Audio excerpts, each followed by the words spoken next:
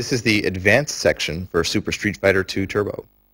Here we'll cover instant overheads, piano inputs, button up reversals, also called negative edge reversals, and safe jumps. Instant overheads. So what's an overhead? That's a ground attack that you have to block high.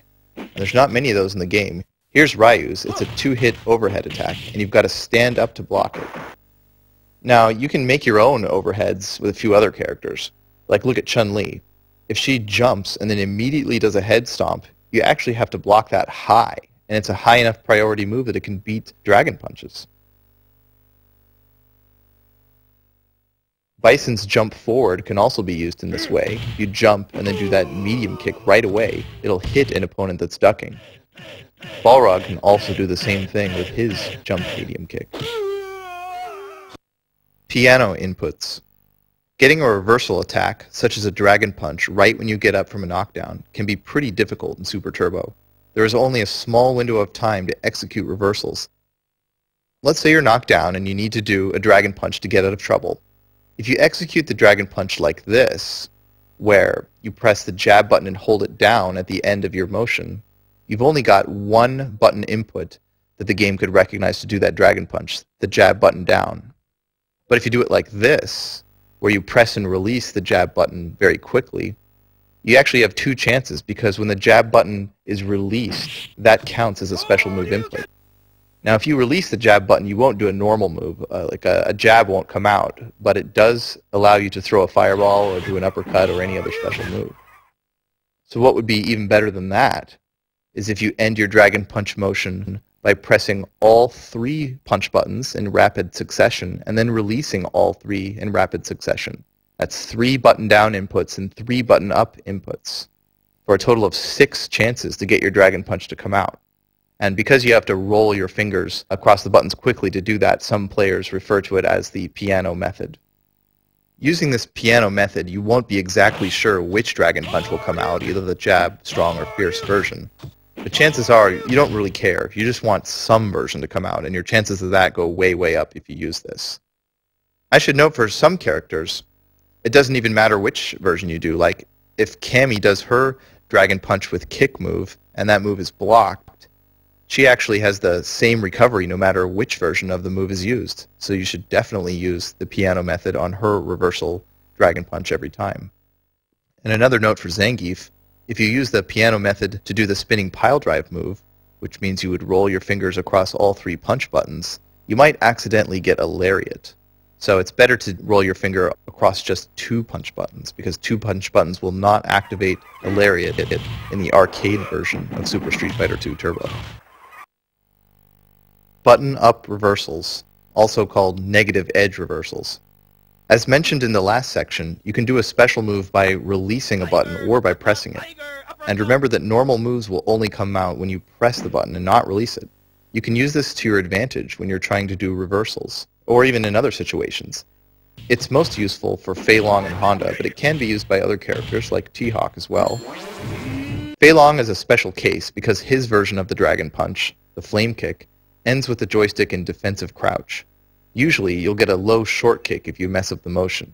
But if you do the joystick motion and then you release the short kick button rather than pressing it, you'll either get a flame kick if you timed it right, or you'll just be safely blocking if you mistimed it. This allows you to go for a reversal flame kick without really risking anything. You'll just block if you mess up. Now, Honda's throw has a very weird property. You're actually able to store this throw. The Ochio throw motion is forward, down, down, back, and then press a punch button. But you can actually hold the joystick and down back for as long as you want, and then press the punch button later. Here's an example where Honda has the opponent knocked down, and he wants to do low jab into Ochio throw. So first of all, after the first low jab Ochio throw, he can do another low jab, and then he can release the punch button to execute the Ochio throw rather than press it.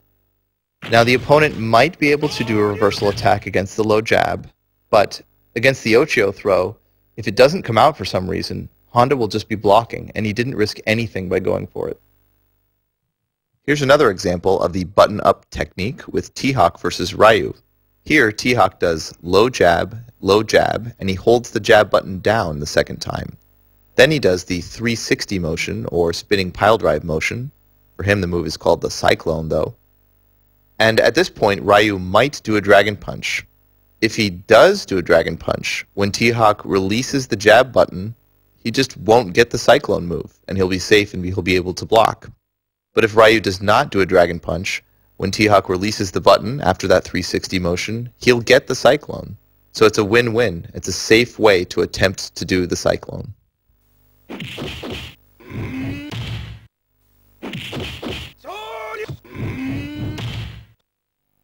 Safe jumps. Let's say you have your opponent knocked down, and your opponent is really good at doing reversal attacks when he gets up, like a reversal Dragon Punch with Ryu. Even in this situation, it's still possible to attempt a jump-in attack. It's strange, I know, but the key is that reversal attacks don't usually hit on the very first frame. Ryu's Dragon Punch, for example, is invulnerable at the very beginning for 4 frames, but it can't actually hit until the 5th frame, or 5th 60th of a second. That means that if you time your jump in really late, and just as Ryu gets up you do your attack, it's possible to time it so that your attack only intersects Ryu during those very first 4 frames of his Dragon Punch, and those first 4 frames can't hit you. This is difficult to time, but if you do it right, here's what happens. If your opponent does do the Dragon Punch, your move will not hit him, because he's invulnerable, but he won't hit you either, because by the time Ryu got to the 5th frame, the frame that can actually hit on his Dragon Punch, you will have already landed and you'll be able to block safely. If Ryu decides not to do a reversal Dragon Punch, then he'll have to block your attack. This is especially useful if you want to throw the opponent with Honda's Ochio throw, or Zangief's spinning pile drive, or Ken's knee bash. Using this technique lets you actually jump in safely against many characters, force them to block, and then go for a throw. So for throw characters, this can really turn the tables in a match. Watch this safe jump setup for Ken.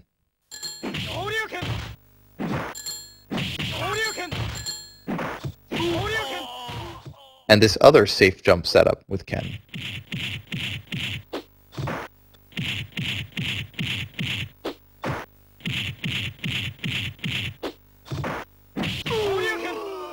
Well, that's it. I hope you enjoyed this tutorial series. Again, I'm David Serlin, lead producer from Backbone Entertainment and Digital Eclipse. And on behalf of the entire team and Capcom, we thank you for playing.